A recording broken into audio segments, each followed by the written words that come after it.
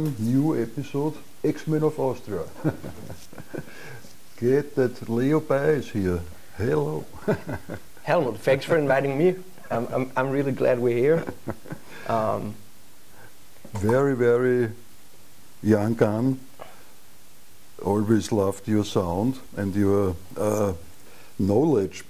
Even you are not our age, you are very interested in the good old tradition of making the guitar singing. So tell us a little bit about your favorite amps and pedals. What I see here is that's your main distortion, yes, main yes. overdrive, the Bogner. Well, first of all, thank you very much. That's really kind words, especially coming from you. I appreciate it. And yeah, of course, I guess especially if you play electric guitar, you gotta look back to the earlier masters, because it's yeah, just because it's not quite the new instrument it was, like, I guess 50, 60 years ago. So anyway, pedalboard. No, we could talk. What are your heroes from the old days? Well, I started out with blues music mostly. It was, well, actually,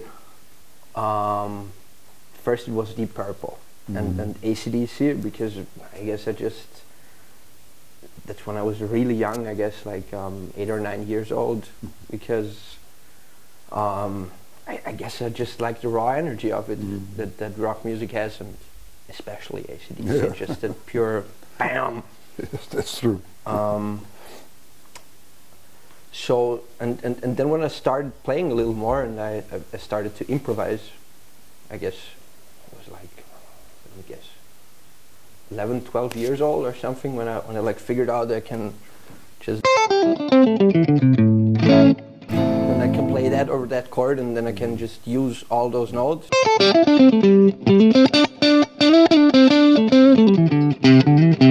I can just make up my own melodies right on the spot, and that was really fascinating to me. That you had such an easy system to work with, and you could do so much with that. Even though, of course, pentatonics isn't everything. Excuse me. But we all love it. Of course, of course. I mean, most of my playing still is based on that, I guess. Mine too. And if there are some in between, I don't know what they are called. Whatever. I'm not. Are you? Did you study theory, music theory, somehow? On my own, more. so not the proper way, or not at a school or something, or a university, but yeah. But mostly it's playing with the hearing ears, or listen to some other. Yes, of course, and YouTube, I guess, for a lot of young players, that's a great resource for figuring out stuff, because and there's great educators on there that have. That's true. That are great at explaining stuff, and you can do it at your own pace. You don't, because I did have a few lessons. Peter Legat gave me like 3 lessons, and every time I went to him, he showed me something that just blew my mind, but I couldn't have gone back like next week, and just because it was like basic ideas, like I remember it was like playing funk music. I know it was Can't Stop by Red Hot Chili Peppers. That, I mean, I could play the notes, but it just wasn't grooving, and he said you gotta play it like I was playing it just anyway, but you gotta play it like you would play all the 16 notes, so just always you gotta get it going. And I tried it, and it was like,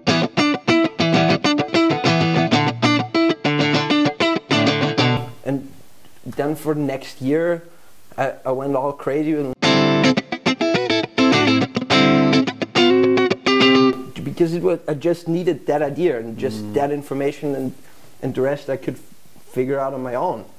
I guess. That's you play with his son in a band. Yeah, with the Groove Bumps. That's my that's the band I got with my friends and with my friends my age, basically. Because of course. No, it's a good band. It's very. Well, it's a pity that you don't do more in this kind of. Yeah, I think so too. I think so too. Because your main work is in the Wiener Wahnsinn yes, band. which I also, so of course, if you saw his face, maybe because you are playing 5 times a week. Yeah, 6 times a week. Yeah, people start to know us, and when I joined the band Wiener Wahnsinn, it was mainly in Donnerstadt, which is just one district of Vienna. But the hometown of the singer. Not from Vienna. We always call it Elendsviertel. Yeah, you could call it that. No, of course. Slum in English. No, I really like it there. It's a great place. Anyway, and now it's just basically all over Vienna. I think people start noticing us. I went to buy cigarettes last time, and the lady behind the counter looked at me and she was like, you know, I gotta tell you, you look exactly like the guitar player from Wiener Wahnsinn. No offense. And I was like, what? That's great. Which means I'm uglier than myself, I guess. I don't know. No, but that means a lot. It's fascinating but you still play 90% of your gigs in the area of Vienna. Mostly. Yeah, basically. And is there no plan bringing it outside a little bit in the of course country? Yeah, we got a little tour plan for next year, but I don't know any dates yet, unfortunately. But yes, of course, that's the plan. It was just like Donnerstadt, then Vienna, then Austria, and then the world. First we take, okay. And then you play every now and then with my good old friend, your father, Leo. Yes, of course. In the Horak. Of course, my biggest musical influence. Yeah, which is good. Of course. He's a great player, musician, songwriter. Cool. And it worked. But sometimes it doesn't work. If I guess that was my formal education. Because he got me in his band quite early, I guess when I was like 15-ish years old, something like that. And just playing with people who are doing it for years, and that just really know what they're doing is just awesome, because you can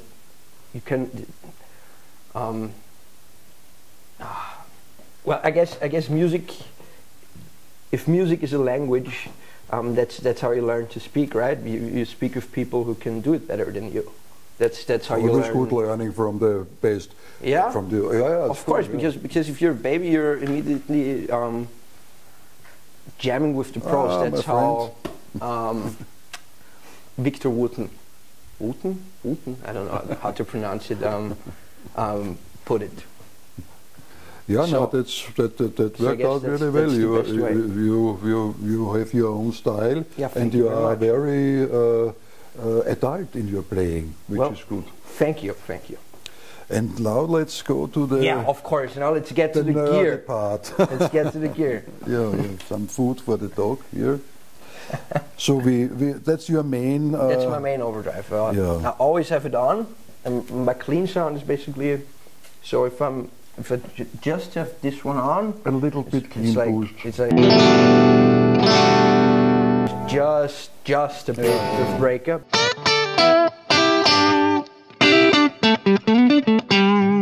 But if I just go to 9, it's completely clean, I guess. Yeah. Depends on the amp. Now you play over the BTR 23, which may be it's quite clean now. Yeah, but it sounds really great. Yeah, it's a good sounding amp. Of course. And you prefer clean sounding amps for your stage setup? Well, yes, but used to be more out of necessity, I guess. Because sometimes you don't get to play with your own amp, of course. So I just went to Klangfarbe, which is a music store in Vienna, and got myself a distortion pedal, and I could like get a Marshall-ish sound out of like a Twin or whatever was there. So I could get something that I like, and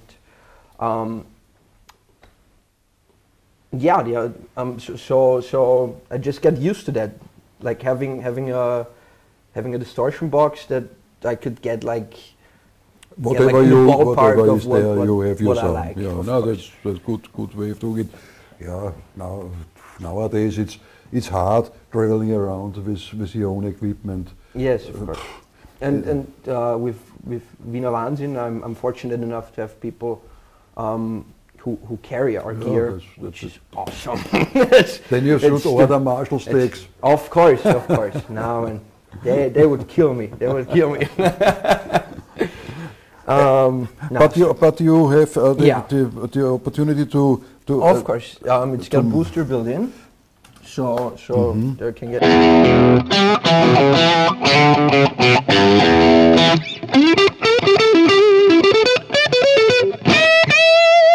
So that's like kind of crunchy, MP-ish distortion, I guess. And then I can boost it even more with my EP booster, which is just a clean booster with a little bit of I don't know.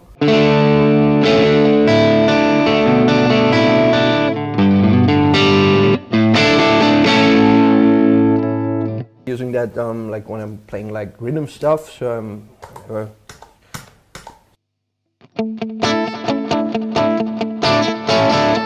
want to play a lick and I want to stand out, I can just turn it on.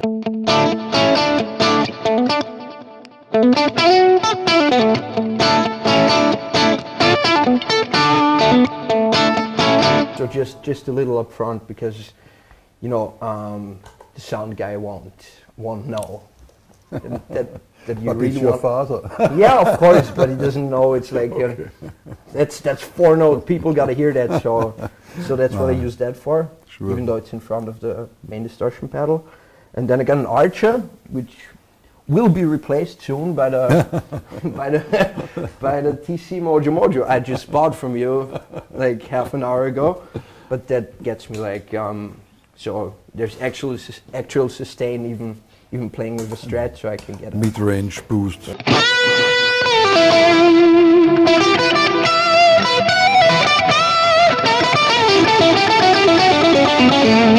So that's cool. Yeah. What happened to this pedal? I don't know. A lot. That's just Jägermeister. Jägermeister. There's all kinds of stuff on it. I actually cleaned my board just for this show. Okay. Because I thought people would film it and it looked so gross, like really disgusting.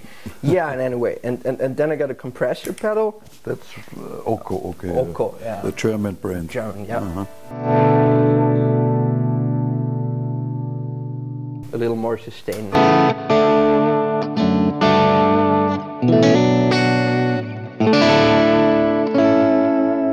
That's cool. Or when I need like a clean lead sound, I can just with my foot just like that.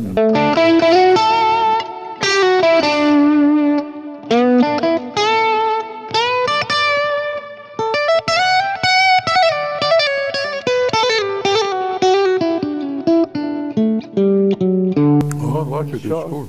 Doesn't sound too compressed. Yeah, if you wouldn't know it's on, and that's also how I like to use compressors.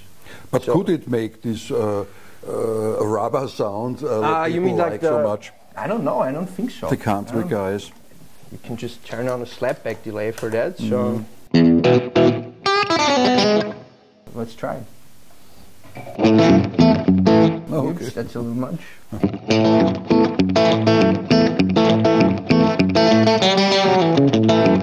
Yeah. It's a little slow for that, I guess. Yeah, but it's good because it's also not very noisy. Yeah, it's all right. You can. I guess it works. And you're very, very, very well used. It's no, but it's a good box. abused. Of course, the timeline you mean. Yeah. Yeah, it's really great. I bought it for a few reasons, and it was mainly like actual features and not the sound actually. But what I can do with it is I can first of all I can decide if when I like change the preset, what the timing is. Is it the one that's saved in the preset, or is it the one that I tapped, the last one that I tapped in? So if I go like from say bank 001 and I go, and I can press here and I get the timing and it's 69, and then I can go to whatever, say sound 3A, and it's still the same, but I can go to sound 2 where my slapback delays, and now it's 600 BPM. And it turns out there's basically no delay pedals with presets that can do that. I think the Eventide one can do it. But You always MIDI in it, I think. yeah, with MIDI I can. Yeah, but I mean, then you need a very complicated setup. yeah, I'm not smart enough for that. Let's be honest. I won't figure that out. Yeah, and the same thing with the expression pedal. You can just save what the expression pedal does to every preset, and that's pretty awesome. That's good. That's Very, very awesome. cool. So I can have my like.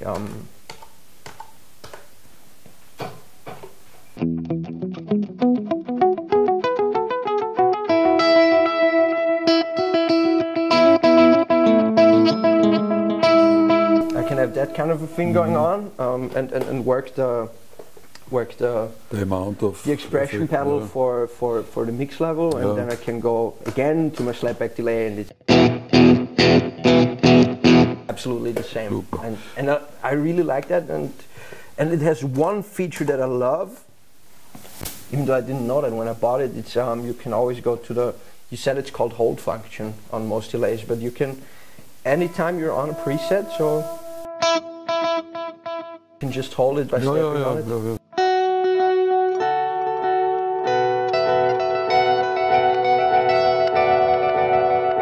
Which sounds awesome.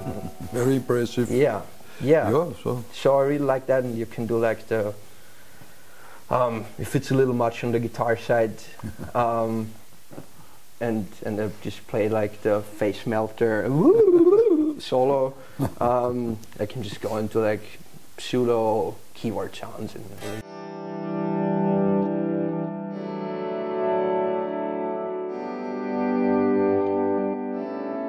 So yeah.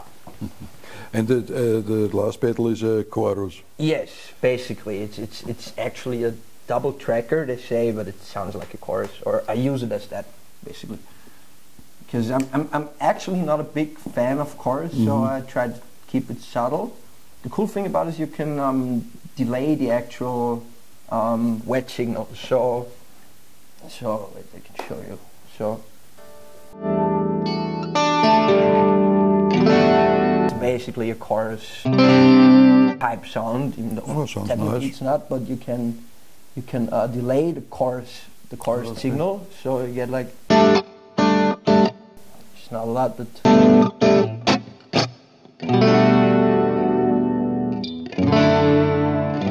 it gets a little wider, I guess. No, it sounds nice, sounds good.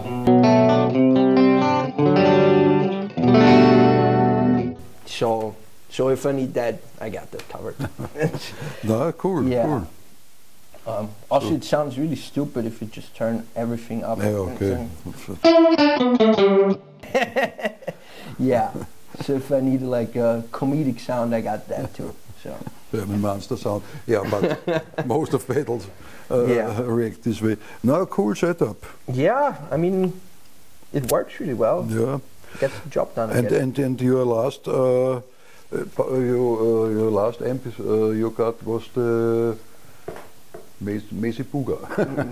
Mesa Boogie. Yeah, I got two Mesa Boogies, caliber 50. The caliber 50. Okay. Yeah.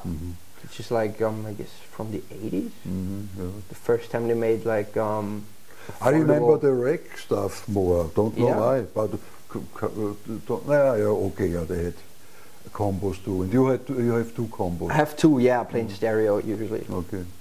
So. Oh, okay. But you told me you are searching for a new speaker. Yeah, I gotta get a new speaker for those. They're just a little mid-range and harsh, I guess. Which is always easy if you have a 112 cabinet. Of course, they got 112s, yeah.